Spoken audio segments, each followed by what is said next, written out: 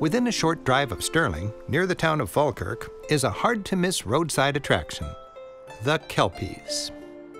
Towering above the tourists, these giant steel horse heads have become a symbol of this region. They're rooted in a mix of mythology and real history.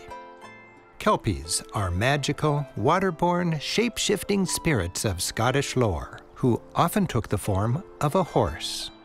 And historically, horses were used as beasts of burden to power Scotland's industrial output. The Kelpies stand beside an actual historic canal where 2 centuries ago, hard-working, real horses towed heavily laden barges.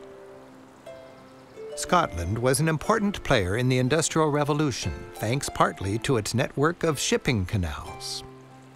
Using dozens of locks to lift barges up and across Scotland's hilly spine, these canals moved cargo efficiently, but were slow. The Falkirk wheel is a clever modern solution to the age-old problem of a slow series of locks. The innovative contraption slowly turns like a nautical Ferris wheel, raising or lowering boats between 2 canals separated by 80 vertical feet. What used to take hours now takes about 5 minutes. The Falkirk wheel is an important link in an ambitious project to restore the long-neglected canals connecting Edinburgh and Glasgow. Today, this 70-mile-long aquatic connection between Scotland's leading cities, while no longer industrial, is much enjoyed by walkers and canal boaters.